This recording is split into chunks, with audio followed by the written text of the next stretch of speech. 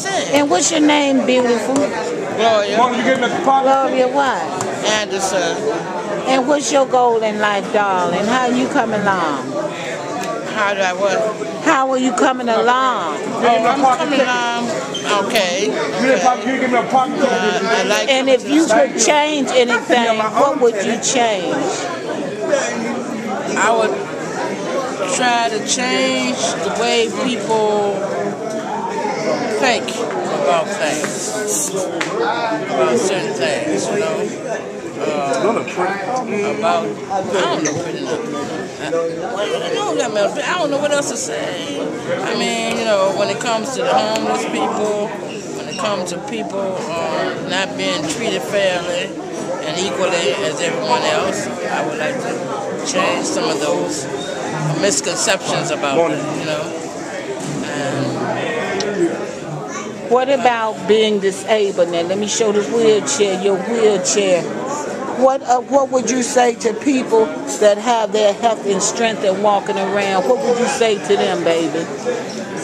I would say they are blessed. They are very blessed to have their health and strength, the arms, the legs, and the eyes. And I also think to be able to, people take this literally, but to be able to eat and taste your food, you know, there are some people that are not able to taste what they eat. They can eat, but they can't taste it. We'll have our blessing and then we will eat. So let's pray together. Oh God, we thank you for this day and the gift of every day you give us. Thank you for the fact that you love all of us. Thank you for the food that has been provided today. We ask that you would bless it to the nourishment of our bodies. Bless our fellowship around the table. Walk with us when we depart from here. We ask these things in Christ's name. In Christ's name. Amen, bro.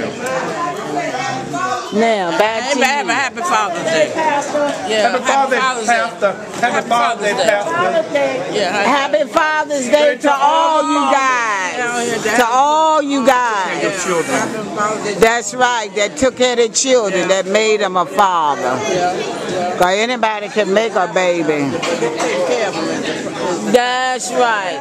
Now, what you said about the people with the blessings, it's a blessing for them to be able to walk around and take things for granted, don't they? Yes, they do. They do. They don't know how God has blessed them because they're able to eat and arms and legs and sometimes fingers, you know. And they're very blessed, you know.